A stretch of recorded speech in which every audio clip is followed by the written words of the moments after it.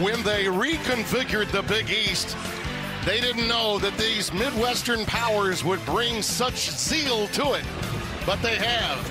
The Xavier Musketeers are at home today, making their way out against number 19 Creighton. The Blue Jays were just a second away from the Final Four a year ago. And as you look at the standings this season, although they've lost 2 in a row, they are very much a part of the championship race, looking for yet another march in the month of March. But look it up at UConn, Marquette, and Seton Hall. We begin our day on Fox Sports Today with a magnificent tip-off. It should be a lot of fun, and they brought the game ball from the very top of Cintas Center today, and we look forward to bringing it to you.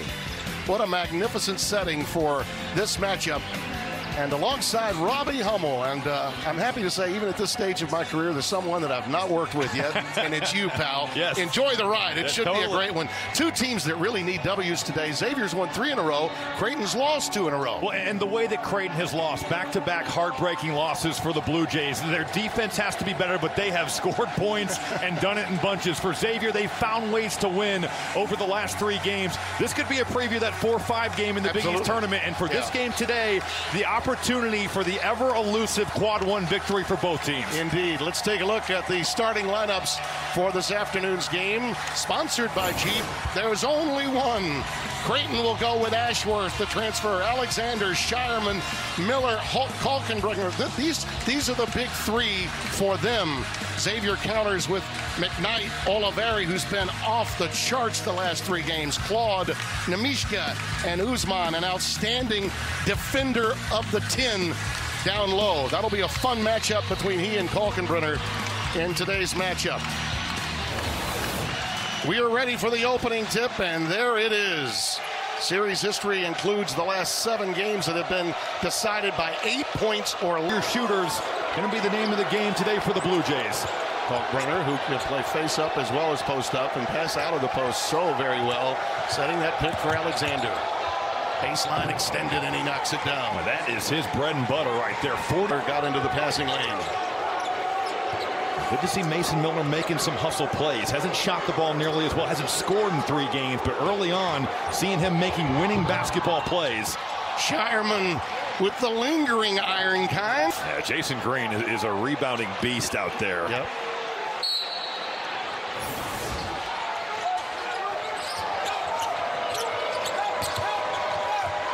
Alley-oop.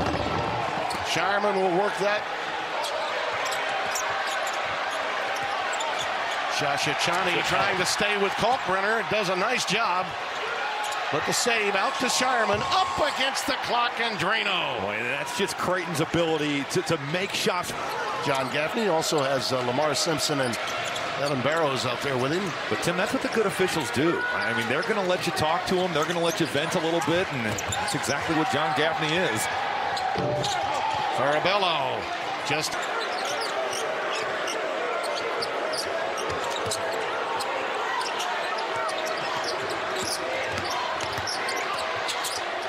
Oh, great pass. On the post-up, he collected a double and knew right where to go downtown. I think that's one of those that's okay. You're wide open, defender goes down. Those are the 3s that Sean Miller wants Desmond Claude to take. Alley-oop again for Kalkenbrenner. Shireman has collected it on 2 occasions now. From the looks of it, it sounds like that replay, Xavier fans not loving it. Yeah. Ashworth giving it up.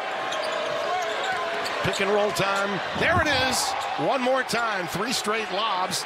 You can't turn the ball over against Xavier. You see it even on made shots that they're looking to run. But so far, the Xavier Musketeers have been disruptive, and that defense has led to some offense. Shireman! Oh. Jackknife the hurry. Wow. Oh, man. Boy, Baylor Shireman coming down the lane. He takes contact there to the face, and he's looking to tear the rim off on this one. Sammy Hagar time. The last couple, but he's done some winning things here this afternoon. Son of Mike Miller, the outstanding player from Florida in years past. Kalkenbrenner's got to go to work here. Usman with 1 foul already, and he's got single coverage. That's going to be game over. And that's a great job. Had the career high 43 at DePaul. Man, whether it's mid-range, it's shooting threes, it's making tough shots, he does a little bit of everything. Alexander on a blow-by. Boy, that's a smooth move, huh? For Desmond Claude. And walked.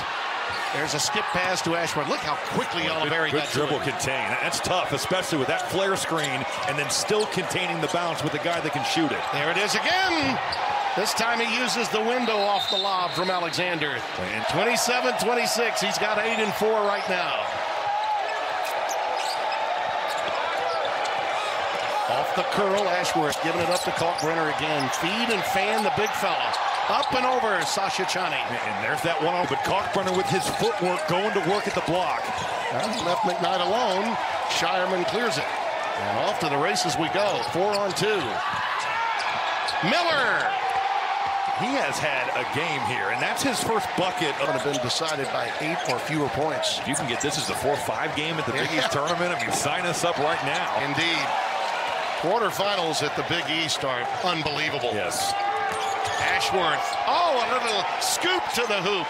Defense has been great. The defense a little off in their view. Losing 2 really tough games, particularly the one at home to Butler. On a night when Thad Modestine just could not miss. Oh, my Great goodness. work by Shireman again. Could not miss. Oh, my Great goodness. work by Shireman again. He was behind the backboard. This is the second time that we've seen Trey Alexander make a play like this on the inbound. You can't get lazy with those passes. Miller spotting up for the tray. That's a huge sequence. Is at its best. Well, as important as this game is to Creighton because they want to avoid a 3-game losing streak, ranked 19th, Xavier needs a home win big time today. They may need it more than Creighton. Oh, that's going to be basket interference. Yeah, has to be. Alexander, disturbing stat against a team as efficient offensively as Creighton. Kalkbrenner. It's one-on-one again. Absolutely. No double coming, and he knows what to do with it with the jump hook. That's for 1,000 people here. This is early in the second half, yes, but a critical possession that does not go Xavier's way. Alexander end to end. Miller upset that the ball he felt was deflected on the way out and should have remained on the other end of the floor. It did not. Good screen by Ashworth. Beautiful play. Oh, big time. It's just that little rip screen, and you got offensively elite is what Creighton is. Oh, it could not get the runner to fall. Shireman to the trailer. What a beautiful move. And understanding where you are on the floor. A bucket here, and they'll go wild. Olivieri not to be. Shireman clears. That's a tough one. Take a tough one, and look what happens. Oh, boy. You better get back. Floor. Claude. Boy, the crowd wanted a foul on Alexander. Did not get it. Look at him sneak out again. Miller again. Bingo! Bingo! Bongo! They have so many weapons from the three-point line.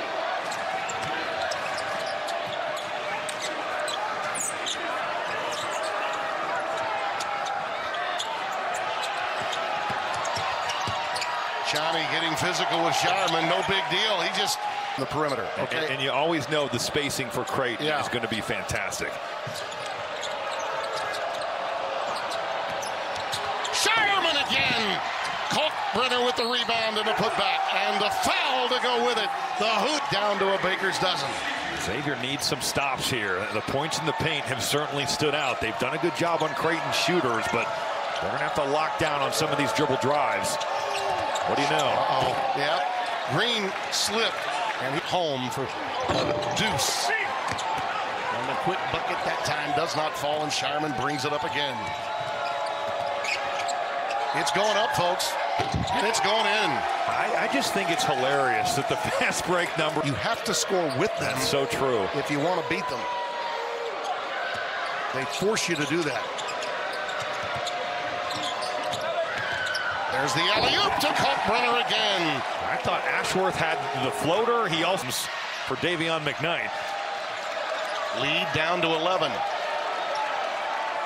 had gotten up to 20. Ashworth navigating his way baseline, and Kalkbrenner. He sealed the way again. We've now remaining in the game. defense a high priority for the X-Men. Ashworth, count it! What a big-time possession. 2 3-point possessions that are needed. Creighton's upcoming schedule. Georgetown, yes, but look at that. Butler, then UConn. They're all so tough. It is opportunity, though. Yes, it is. But it also can be very daunting when you're looking at that. McKnight launches a tray. And that big drought at the end of the first half, beginning of the second, really the difference in this Blue Jays win. Much needed for them after losing 2 in a row, ranked 19th in the country. Well, even though Xavier always had a response for these Creighton runs, the Blue Jays did enough early in this game. Like you said, before half, and then the way that man played right there. Ryan Kalkbrenner, fabulous today. Creighton getting a massive, massive quad 1 road win here this afternoon. I'm glad you had an international career, but I'm even happier that you decided to share your professional exploits in this business with us. I appreciate that. No, hey, this is an unbelievable job, unbelievable conference, the Big East. Not much better. Happy to be here. Have a good game tomorrow. Penn State and Northwestern coming up, I know, on the Big Ten Network. Well, for Robbie Hummel, our entire crew, this is Tim Brando wishing you a good afternoon from Cincinnati. Our thanks to Fran Morrison, our producer today, our director, Darren Foster, Chirag Leviskar, the outstanding AD, and Jeff Nelson, who was in for Ethan Cooperson today. For all of them, we'll send you to Rob Stone and LaVelle Jordan in LA after this. Bye-bye, everybody.